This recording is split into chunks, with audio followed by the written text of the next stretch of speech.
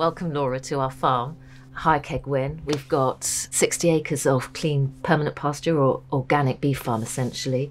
And Ursula, my daughter, helps us run it alongside the neighbouring farm next door with her partner, John. And Laura, you work with Plymouth Landscape Partnerships as their archaeologist. Ursula, so nice to be here on High Kegwin Farm, which is a really good example of the prehistoric fossilised landscape that we have here in West Penwith. It's one of the oldest continuously farmed landscapes in Europe. Quite often get these higgledy-piggledy clusters of small fields. People don't often realise, but they're probably upwards of 4,000 years old.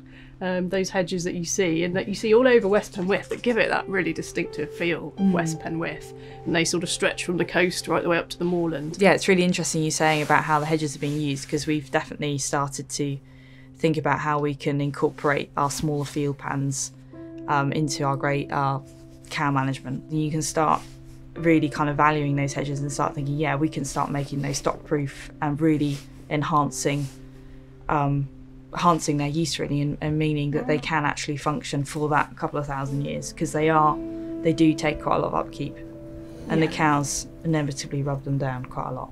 You're sort of reliving those early days, bit of experimental archaeology, if you like, figuring out how they might have best worked. It's really exciting.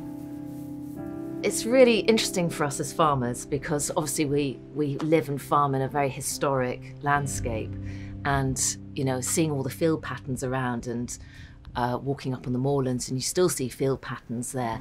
And I think we always try and think about how they might have farmed this land, because obviously that could be helpful to us as to how we might farm in the future and how we farm now. Having the opportunity to come back into the landscape again, and it's very satisfying, and that, I think, for me on a personal level makes me feel very positive about farming in the future.